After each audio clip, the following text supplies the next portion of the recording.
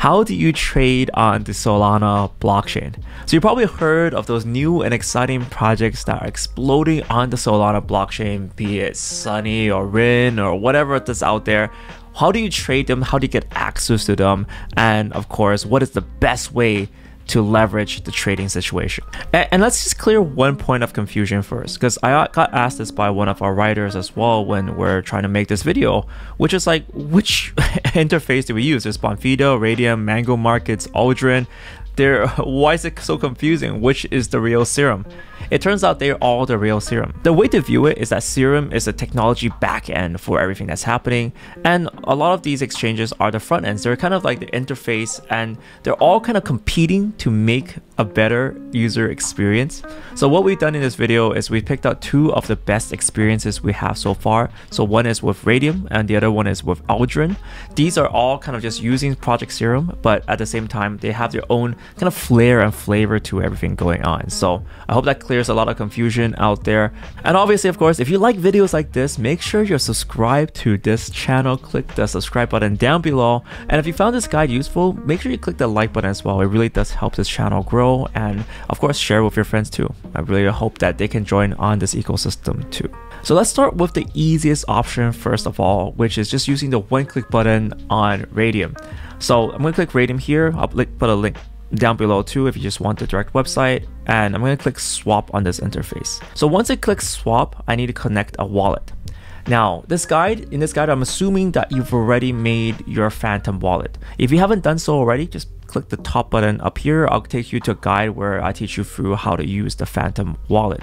But honestly, this is probably the easiest wallet to use and the best solution, and this is the cleanest solution. It's 2022 right now. Serum's a lot more easy to use with Phantom there. So connecting to Phantom, I got my wallet there, and you can actually see the coins in my wallet. So right now I currently have 26 Solana and 137 USDC. Now, let's just say, for example, I just want to buy some Solana. Let's say, for example, I have some USDC here. Right now, it seems to be cheap for Solana. Let me just go and buy. Now, you have some familiar buttons here. You can do half, max, or you can just enter the amount you want. Let me just say I want $30 worth of this. I'm gonna get a quotation for the price, and I'm also gonna look at something important here, which is the price impact. So typically speaking, when I trade, I want minimal price impact. If the price impact is 1 or 2%, I really need to reconsider my options here. This is extremely important for smaller coins. So smaller, lower cap coins, if you see a slippage of 2 or 3%, usually I would say, no, I'm not going to accept that. I'm not going to trade. I'm going to do something else. Check out just keep watching. The advanced guide will tell you how to deal with that. But in this case, it's perfectly fine. This price impact is 0.01%. It's negligible. I'm just gonna click the button and it's just gonna go. So yeah, that's pretty much self-explanatory. The wallet will pop up with the approval, and I'm just gonna click approve. If you have a Ledger Nano X and you're using it with Phantom Wallet, you're expected to confirm the transaction at this point. But for me, I just have a direct wallet connection. So anyways, that's transaction complete. My transaction is done. Now there comes to be a few situations that may make things a little bit complicated. Say for example, you don't see the coin you want here. You want to have more access. You want to have the full version of the Serum exchange to access all the coins, and of course to set limit orders. Well, Jemmy's going to teach you the next step of how to set limit orders on Serum Exchange. So what I'm going to show you is to actually go to trade, and let's look at Solana. You can search Solana, SOL, trade to USDC. So there you go. We're looking at Solana to USDC, and this is your order book. I would like to look at the order book as well because it tells me what other traders are doing, and you can see all the current buy and sell activities. So for example, this person is trying to sell Solana at $140, selling 2 Solana, a total of $280. And well, this person right here, however, is trying to buy Solana at the price of $140. He's trying to buy 0.1 Solana, so the total price would be $14 US. Well, you can also see different bars on each order, and this is the longer bar and this is the shorter bar. Why there's different length is because, well, this person is trying to sell less Solana, this person is trying to sell more Solana. That's why this person has a longer bar. Well, as you can see, there are 2 tabs on the bottom right trade, you can either limit order or market order. By selecting market order for either buying or selling, you choose to execute order on the current price. Keep in mind it may fluctuate depending on the spread of the market. I want to add a note here that limit orders are extremely important when the spread between the buy and the sell are extremely high. Sometimes you might even see 5-10% here. So that means that if you're going to just like randomly click a buy button on the simple exchange, you might lose maybe 3-4% on slippage. So a lot of times, if this is the case, what I tend to do is I set a limit order and I wait for my order to get filled at much more closer to market price. So that just makes my life, or at least that makes me feel a lot better because I'm saving on that transaction. I'm not getting ripped off on this deal. So right now, I'm going to show you how to market sell some of my Solana into USDC. And since I have 0.2 Solana, I want to sell only 0.1 Solana. One thing that you wouldn't be too familiar if you have been trading on centralized exchanges, well, on DEXs you have to settle and make approval that will put your tokens back into your wallet. Just like, well, on MetaMask you have to approve all of your transactions. This is because your funds are on an additional trading account and need to be given permission to add back to your wallet.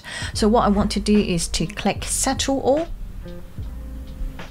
and approve your transaction, and this will do the work. And voila, you'll be able to see your USDC fund on your Phantom wallet. Well, next up I want to show you how to limit buy some of the RIN token with my USDC. So what I would like to do is go to the top and type RIN. So here we go, we are on the RIN market and it's trading at $1.68. Well, I'm trying to limit buy it, so it's gonna be on the green side right here. The current price is $1.68. I'm gonna go a little bit lower, maybe I'll put it $1.675. And I'm gonna buy with all of my USDC. Once you're happy with everything, click buy. As you can see, the transaction is still pending. You have to wait for the confirmation. Hit approve. Well, right now if you go to the open order tabs, you can see my open order. I'm trying to buy RIN token with my USDC at the price of $1.675 and trying to buy 8.383 RIN tokens. So total value will be roughly $14 US.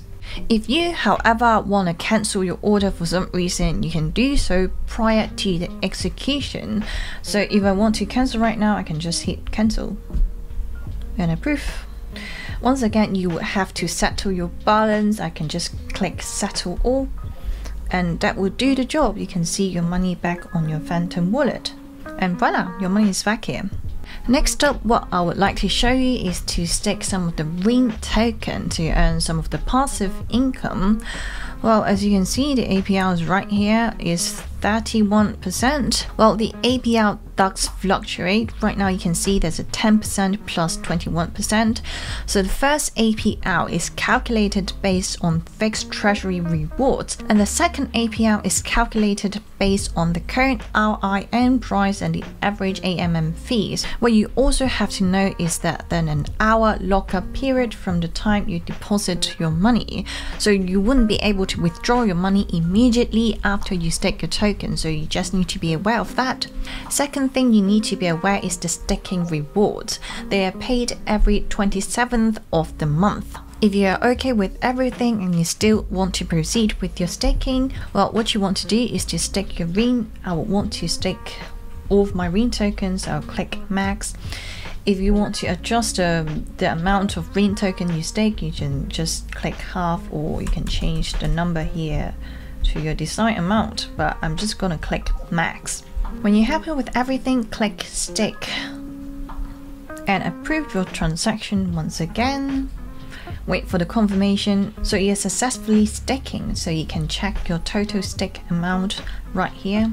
Alright, that about covers it for everything that we want to cover here on trading on Solana. So just in brief, we covered how to do the simple way of trading. We talked about some advanced trading features, and of course how to really just benefit and min-max out that trade if you really want to push to advanced mode.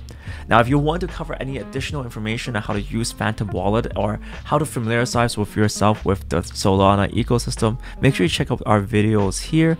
And if you guys like this video, make sure you click the like button and the subscribe button down below. See you next video.